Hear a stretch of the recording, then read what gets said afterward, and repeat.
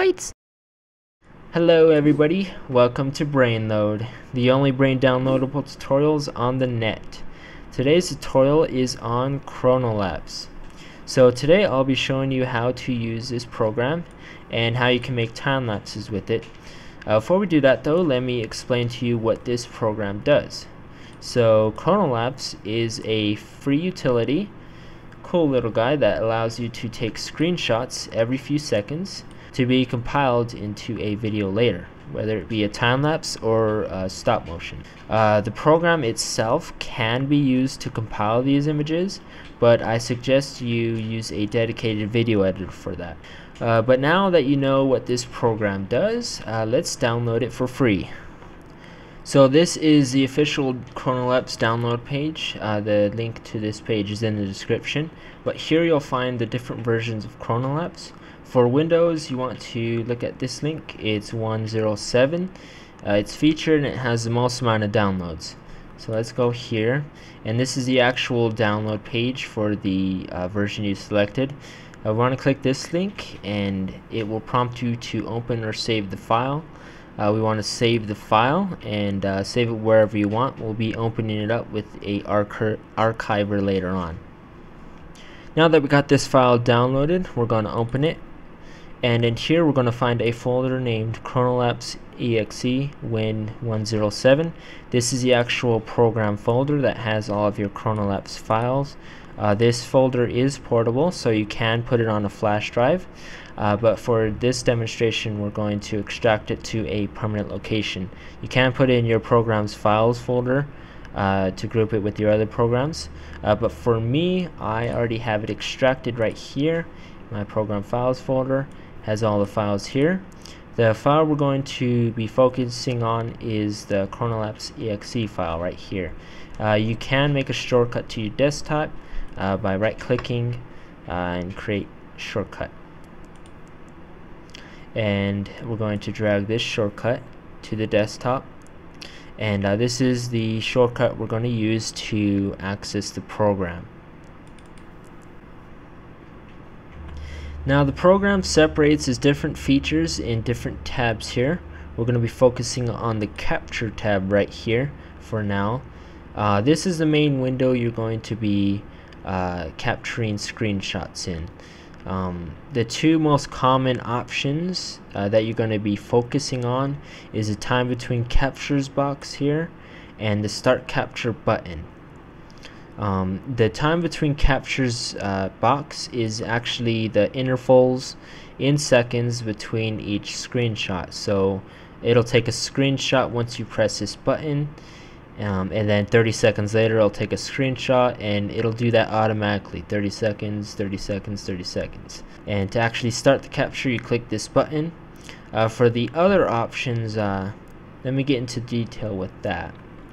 The time between captures is the amount of time that the program will wait in between each screenshot it'll take. So in this case, 30 means 30 seconds. This is measured in seconds. The program will take a screenshot, then it'll wait 30 seconds, and then it'll take a screenshot, then wait 30 seconds, and it'll take a screenshot, and so on. This is an automatic process that you start by clicking the Start Capture button. But before we start capturing anything, we need to tell the program where we want it to put all of the pictures that it takes. We do this by clicking on the first Configure button here right next to Screenshots, and it'll place all of the captures right here in this folder. I have it set to my Chronolapse folder in my Documents folder. Once you have that set, we're going to click OK, and you can go ahead and start capturing. Now that we let the program run for a while, we're going to go to our folder that we set, and we're going to take a visit to our captures here. We're going to make these into a video, a time-lapse video. So we're going to do that by going to our video tab here. This tab may look complicated, but we're only going to pay attention to 3 boxes and a button. The first box is the source images. This is the folder that we have all of our captures in. So we're going to click this button, and we're going to browse to wherever we have our captures in. The second folder is the destination folder. This is where the video file is going to be placed. So put that wherever you want. I'm going to put it in my videos folder here. The third box is the frame rate. Typically I set it to 15. You don't really have to worry about it. It's more for the advanced stuff. But after you set that, we're going to create a video here. Now that it's done encoding, you can go to the folder where you saved the video in and watch it. Now that you get the basic gist of the program, I'm going to show you all of the different other features that this program has to offer. I'm going to do this by giving you a basic idea of the different features, then later explain in more detail the more important ones. In the Capture tab, we have a few other options.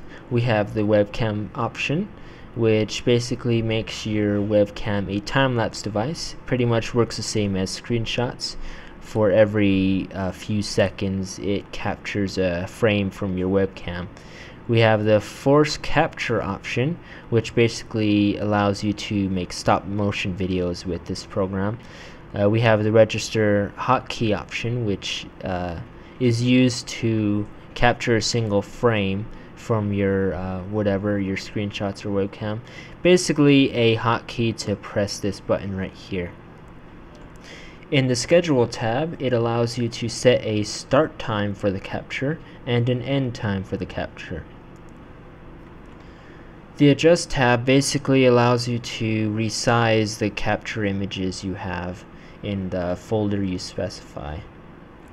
The Annotate tab is used to add text annotations to your already captured images. So you can select the font, you can fade it in the video, you can fade it out, all of these options for annotating in your videos. The PIP tab is really only used if you also captured your webcam along with your screenshots, and it basically merges them together to make one image to put in a video. The Audio tab, as its name implies, is where you add any sort of audio to your video, whether it be music, whether it be some sound or whatever. Now let's get into more of the advanced stuff. The time between captures is used to control how long your video is going to play. This is pretty much brother and sister with the frame rate. These go really well together. You have to adjust both of these to get the length you want and how fast your video is going to play. To get a better idea of what I mean, let's look at the clock here. Now, the higher the number that you put in this box, the faster that this clock will tick in the finished video. The lower the number, the slower that this clock will tick. This is why the time between captures and the actual frame rate of the video play together. So let's say that we have a 60-second interval in between each captures. So basically this is going to make the program take a screenshot every minute, once a minute. Now the frame rate, if we have it on 15, that means for every second of the finished video, this clock will tick about 15 minutes. Now let's take a look at the screenshots, how you can actually adjust them for you. We did pop up this box before to change the location of where our screenshots are going to be saved, but we also have a little more options here. If you have two monitors, you can actually capture them both in one image by selecting this. If you only wanted the primary monitor, you want to unselect that. The timestamp, show timestamp, that basically adds a timestamp. It adds a time code explaining, it's pretty much this, a copy of the clock here in the bottom right of the video. I think that's where it's located. The file prefix is basically, if we take a look at our screenshots, it's a prefix right here. So as we can see, each of these files start with screen underscore and the date and time. That's what this is. So you can change the prefix if you want. As for the file format, it's basically your preference between file size and quality. If you want a more quality video, you want to do PNG. If you want a small file size, do JPG. I recommend doing JPG because there's not really much of a quality difference between these two, and you'll get a smaller file size, so I suggest JPG. Alright, so that pretty much sums up all of the important features of chronolapse, the most commonly used ones at least. If you don't really know what a button does, I'm not sure, just hover over it. This program is really good at adding tooltips everywhere. It pretty much has it on most of the buttons here. So this program isn't that complicated. It's a really cool program. I suggest you get it, play around, make a time lapse of your own. Pretty cool. I have a few time lapses on my my channel here. Really fun to do, really easy. Thank you all for watching. I hope this brain load helped you in any way. And as always, if you have any questions, just leave them in the comments and I'll be sure to check them out and answer them to the best of my ability. Now, I did mention making a time lapse with a separate video editor. Click here and that'll redirect you to a tutorial on how to do that. If you want to see a time lapse that I made using chronolapse, just click here. But that's all for me, guys. I'll see you in the next brain load tutorial.